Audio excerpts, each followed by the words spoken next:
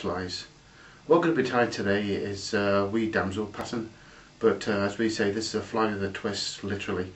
What we're going to be tying is a woven green damsel nymph that's been used on the lakes around Ireland last year with very good results.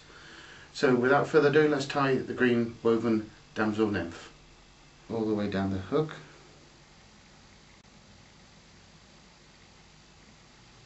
Go back to there. What we're going to be doing next is tying in the tail. What I'm using is the fluey parts on an old hen hackle.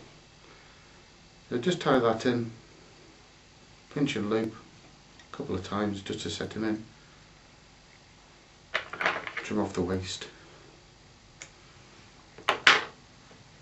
Right, next thing we're going to be doing is the body. As I said before, we're going to be using a weaving technique. And what we use is emerald green and silver wire. Set it on the top, just short of the eye of the hook. Catch it on the top, secure it, come back a couple of turns, and then what we do, touching turns, come all the way up the hook. What we're actually doing is just securing all that wire and putting a good base for doing the weave. Bring them up, and what we have to do is we have to tie off. You can't do the weave if you've got this hanging around. So what we do, the wire that comes towards you is the one that always goes over. The wire going to the back is the one that goes underneath. So the green's going to be on top, the silver underneath. So here we go with the weave. Hold him, silver wire under, green wire over. Silver wire under, green wire over. And you're just doing this. Over, under, over, under.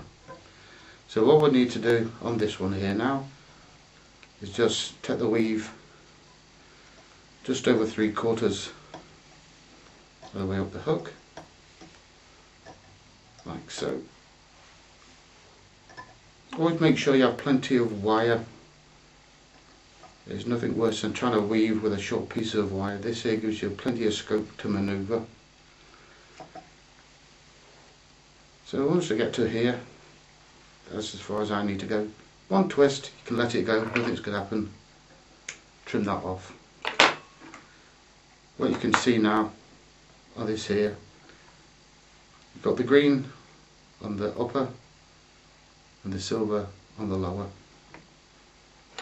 Next thing we're going to do is just tie in the silk again.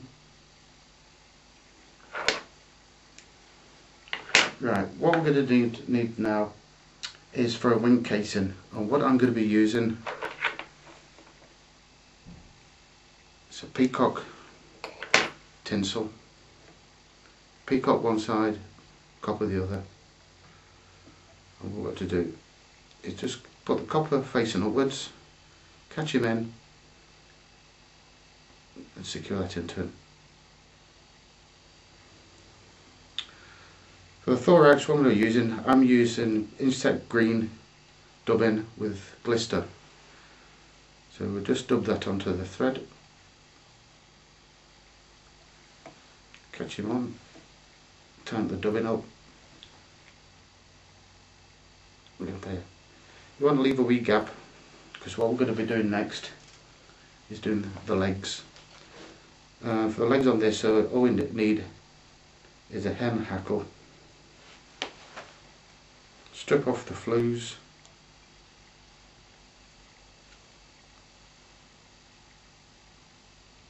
Get them like so. Catch that in. Pull back a few of the fibres. Tie it in. That just locks that hackle into place. Trim that off. On this here, 3 or 4 turns of the hackle is more than enough. Straighten them back.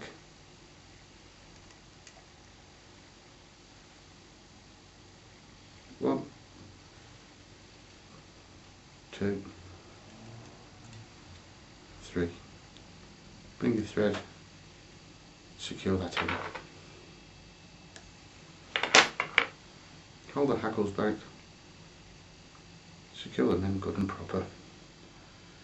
What we do next is bring this over. You see that divides that into two halves.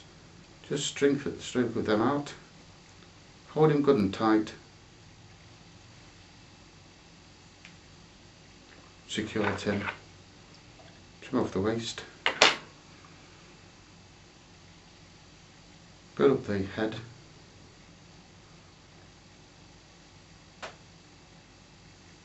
once you're happy enough with the head, whip finish,